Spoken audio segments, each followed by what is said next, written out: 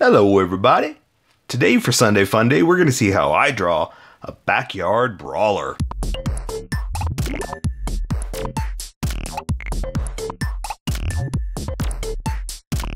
Okay, pencils first and then Sharpies. So if you don't want to watch the pencil portion of the video where I sketch the entire thing out, look in the description and you'll find a link that you can click on that will take you to the Sharpie portion of the video. I'll even include one for color. But for those of you that are going to stick around, I'm going to start off with a quick sketch for myself and get us going. Okay, Sunday Fun Day, so that means I can do whatever I want, however I want, in any manner I seem fit. So, I came up with this idea of a backyard brawler, kind of like a illegal boxing match wrestler, or a backstreet brawler. Kind of like if you have a illegal wrestling or illegal fighting matches of people that just get around and I don't know why I'm trying to explain this. I just I came up with the crazy idea of a guy who fights a butcher who fights for money in unsanctioned fighting matches in the backyard. Look, alliteration works. It helps. It makes things flow much easier. So, backyard brawler seemed like a funny thing to say.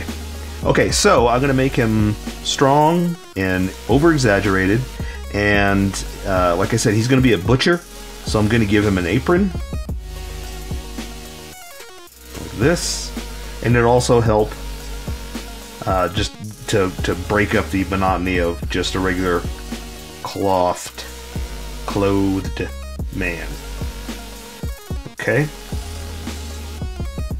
And again, it's Sunday Fun Day. I get to do whatever I want. I really don't have to explain it. I'm just trying to come up with, I guess, the idea of what I was thinking. I guess I wasn't really thinking. I was just creating something, right? Okay. So, and you can think of yours too. Like if you're like, yeah, okay, what if it was the baker? The baker, the butcher, and the candlestick maker. And they all got into a fight. Hey, we might be onto something here. So maybe next round we'll do that. We'll do the butcher, the baker, and the candlestick maker, and they'll all be fighters in this illegal backyard fighting match. All right, I think we might be onto something. Okay, so let's make the butcher. So I'm gonna give him some big muscles. He's strong because he has to cut that meat and cart around those big animal carcasses that he cuts up. So we're gonna make him strong, right? Okay, let me just draw these fingers in real quick. Alright, that'll work. Let's see. For this one, I'm just going to do like a... ooh, you know what? I should draw like a... No, I don't want him weapons. I don't want to give him weapons. Or I kind of do, but I don't. I don't want to give him a typical... Like, if I give him a butcher's knife, or one of those big, chef knives, that's too easy to fight with. You know what I mean? Like, it may be a backyard brawling...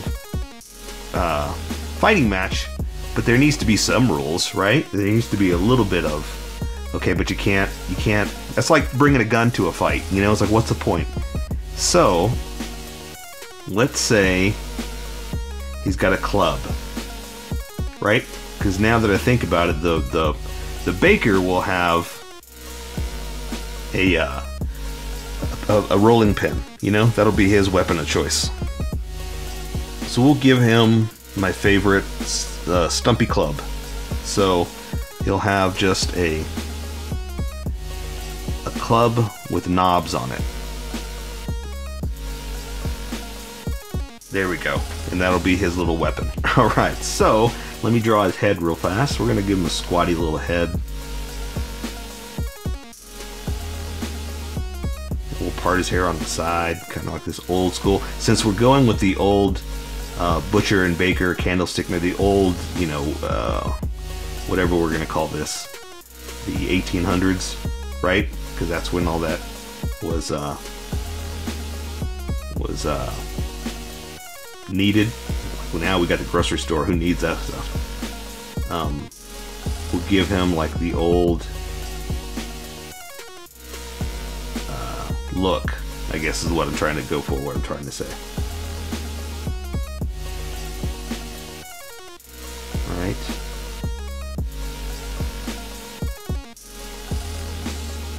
Okay.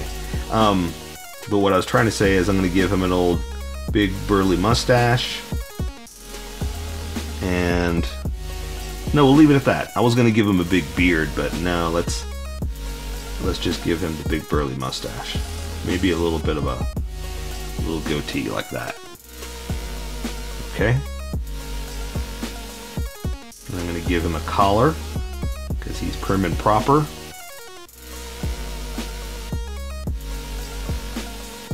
There we go.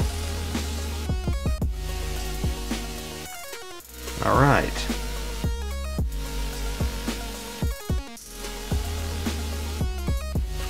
There, something like that. Okay.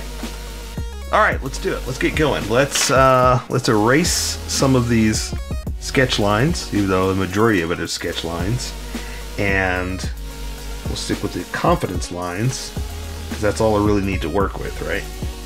I always want to work with confidence, not with sketchiness. Okay. Alright. Here we go with the Backyard Brawler series. I don't know why they're fighting. Maybe for... Well, no, they're not in competition, right? Because it's not like you're going to go to a butcher if you need a baker, and you're not going to go to a candlestick maker if you need a butcher. You know? So, there's no reason for them to fight. They're just a bunch of dumb people that fight. Okay, so let's welcome everybody to the Sharpie portion. Welcome, skippers. Welcome to the Sharpie portion of the video. Don't forget to like and subscribe because I do a drawing every day. You can join along and have some fun. I'm going to be using a Sharpie fine point and a Sharpie pen. Mostly the fine point, but the pen's a little finer than the fine point and can find the things that the fine point can't quite find. So, I'm going to start with this, and I've already sketched the entire thing out. I've erased a majority of it, but I've got a faint ghost of an image that I can work with. So I'm going to start with his eyes and draw the top lids like this, just to see if I've got them where I want them. Looks like I do. So I'm going to give him some retinas. Retinas. You can tell I'm from Texas. So let's give him some pupils like this. That's a little wide-eyed, so I'm gonna bring that down just a little bit. A little more lazy eye, like this. Oops, that's a little too much on that one. But that's okay, we're gonna go with it. That's just how he looks. He's a unique individual with a little bit more of a lazy eye over this one. So we'll go ahead and draw that lazy eye like this. And I'm gonna give him big bushy eyebrows. So the idea behind this, if you weren't in the sketch portion, I guess, is I just kind of came up with the not analytical, but the alliterative word of Backyard Brawler. And while I was explaining it, while I'm trying to figure it out, I was like, you know what? This is going to be a new series of just 3, but there's going to be the butcher, the baker, and the candlestick maker, and they fight for some strange reason. So this is the butcher, and he's going to have an old-timey, like 1800s look, because that's when you needed a butcher, a baker, and candlestick maker, right? You don't need him now. It's a grocery store. So anyway, so there's his big honker nose. I'm going to draw his cheek over here to finish off this side of his body, and I'm going to thicken this edge up a little bit, because when I switch over to this Sharpie, you're going to see a huge difference in size. So I'm going to give him a roundish head on the top like this. Just going to follow his old skull dome, come down, and I'm going to do like that for his hair, because I'm going to have him a little baldish, and in here I'm going to draw some hair off to the side, wisping off like this. Okay? There we go.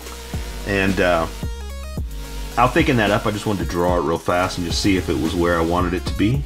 And you don't have to thicken it up if you're working with a pencil. I'm just doing this because, like I said, I know what's about to, ooh, that was really thick. I didn't mean to go that thick. I know what this is going to look like, so I'm trying to match what's about to happen. All right, so I'm going to draw his ear over here. His hair is a little bit over it, so I'm going to bring it under like this. I'm going to draw the inside of the ear, kind of like that, just kind of giving him some kind of texture. And let's go ahead also and give him some big old chops. All right, like that. Okay, so I'm also going to give him a little bit of a cranium dome, just a little bit of edge like that. And let's also give him, just because I can, he's big enough I could do this time, a little bit of a eye extension right there. Normally I don't. Like for the bottom of the eye, I just do that and let the iris kind of pretend, or not pretend, imply that the bottom of the eye is right there, because with these Sharpies they'll bleed, so I don't want to do too much. If you're drawing with pencil, you're welcome to draw underneath that eye right there, but this will start to bleed, so I'm not going to. Alright, so I'm going to give him his big burly mustache, like this. We'll go ahead and curve it up just a little bit. Just a little bit of a dramatic curl there. I'm going to come this way too. Dramatic curl. Again, just thicken it up just a little bit. Like that. Alright, so now I'm going to draw the bottom. Well, his lips are kind of covered up, so I'm just going to come in with the chin and just kind of bring it in like this. Up to his neck. He's got kind of a big Popeye chin. That's okay, we're getting a little crazy, a little comical here, right? Alright, so there's a little bit of a neck because he's big and burly. And I think I'm going to switch over to the big Sharpie now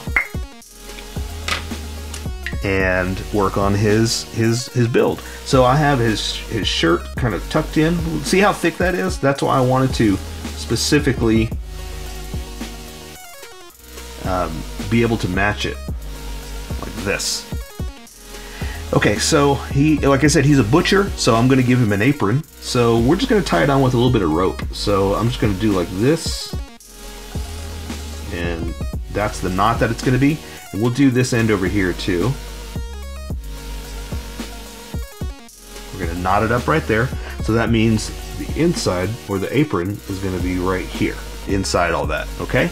So let's go ahead and I'm going to connect that real fast. Let's go ahead and draw that apron and we can build behind it. So it's going to come in like this. And I'm going to have another string, a rope, holding it together like this. Okay?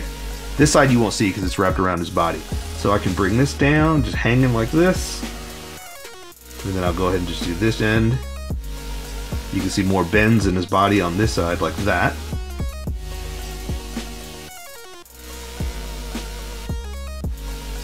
Okay. Ooh, that's not thick enough. I don't like a fade. I wanted dramatic lines, not faded lines, because I'm going to color this in, and I want those lines to be there. Okay, so I'm going to add some creases and folds just because it's material. It's not armor, you know. So it does have some folds, some bends in it, you know. There we go. All right. So now I'm going to draw. He's got one arm up, you know, showing off his muscles, and the other one holding like a fighting billy club. So I'm going to draw his chest over here. Ooh, this Sharpie has had it. This just the last time I'm going to use a Sharpie because it's fading and it's not giving me a thick line like I want. So I'm going to draw his shoulder up over here, and I'm going to draw his sleeve like that, kind of curled up a little bit over his muscle. Gonna go like that, but his forearm's going to get in the way, so that's all we're going to draw of that part.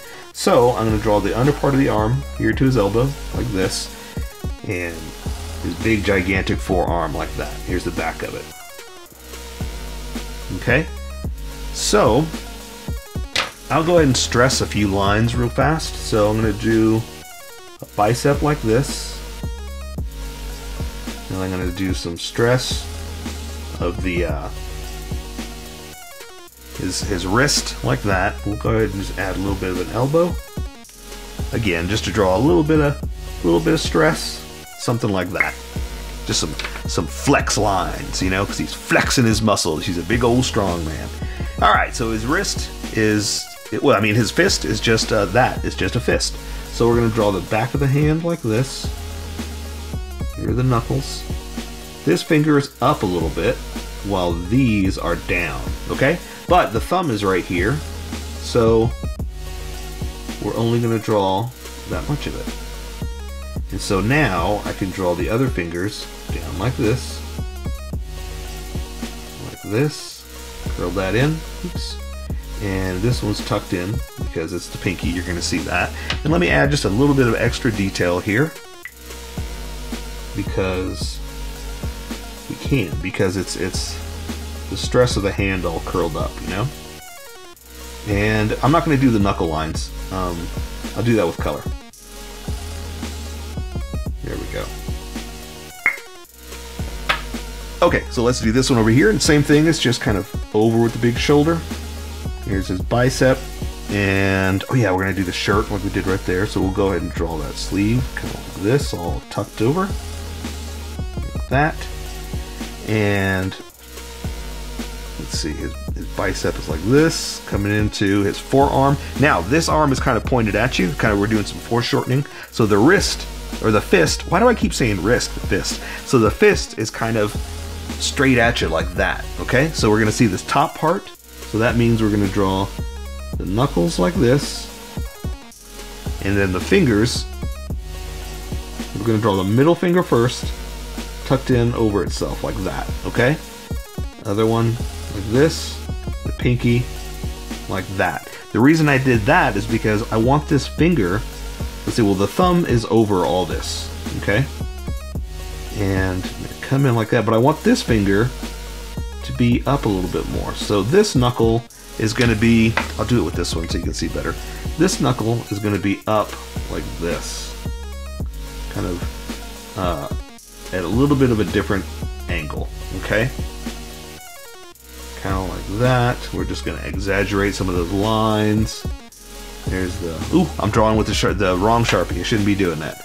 There's the bottom of his hand into his forearm, which is, again, foreshortened behind this hand so you can't see as much. Now, I drew like a little stubby, like mallet, I guess. I don't know what the word to say is, but I drew it back here. Now, my sketch now changed, so now it's going up this way. So, I'm going to calibrate for the way it's going and build up this way.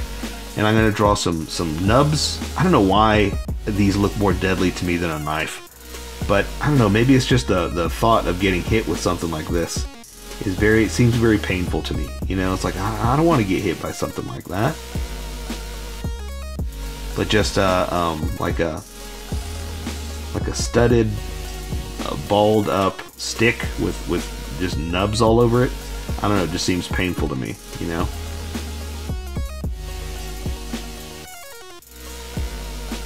And I couldn't even tell you what those things are, why it's got nubs on it. For some strange reason, that just looks deadly to me, you know? So that's his nub stick. Nubbins. His little nubbins, that's what he fights with. Alright, so we'll just say his bicep is over like this. And that's all you can see. We'll go ahead and cover that up because, oof, I don't like that. I don't like this Sharpie anymore because of the angle that it's at, okay?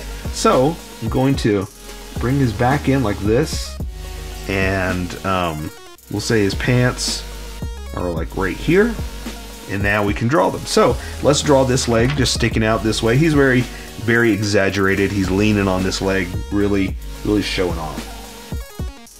Okay, so I'm gonna come down to his knee like that. So see what I'm seeing? How he's really squatting in his position, kind of showing off. Look at my biceps. I don't know why he's got a voice like that, but he does. And he's just all stretched out, showing off. Okay, so I'm going to give him some like little combat boots. Very simple boots, but they get the job done. something like that. And again, you know I like my creases and folds, so I'm going to add a few. And there's where his laces would be. We'll go ahead and just close that off and make it something dramatic like that.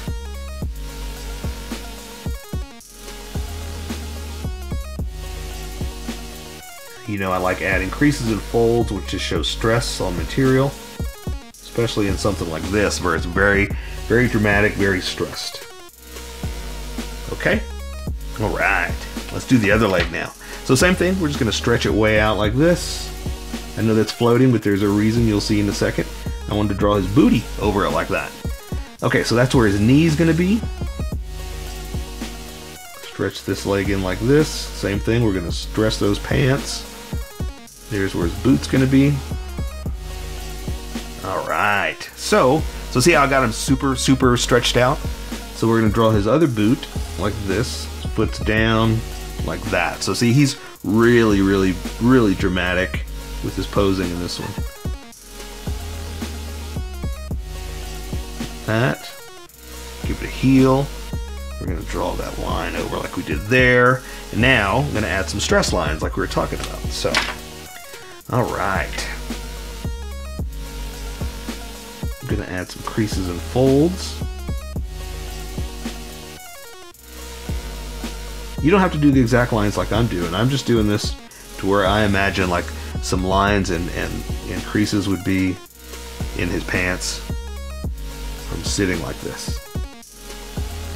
And there would be more here, but because of that, we don't have to worry about it. We can't see them.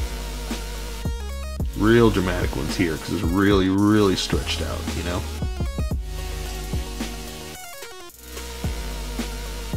Okay, and let's draw that front, like where his laces would be.